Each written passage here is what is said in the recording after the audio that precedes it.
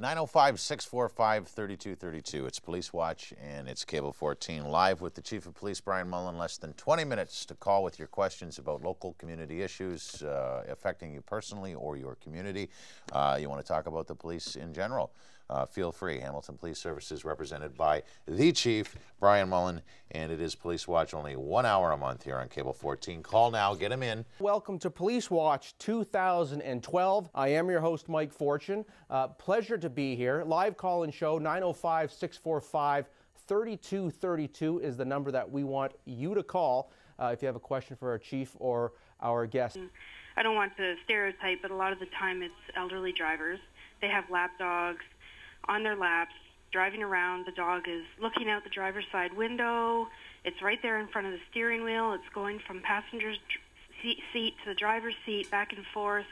I find that extremely dangerous.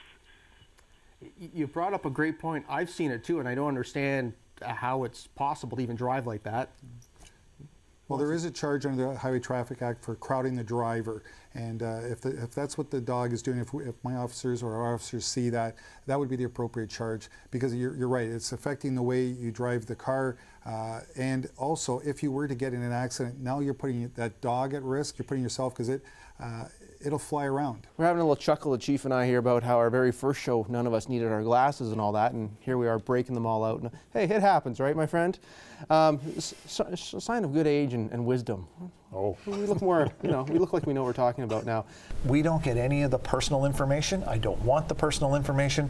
All I want to know as the Chief is that our people are getting proper care. Yeah.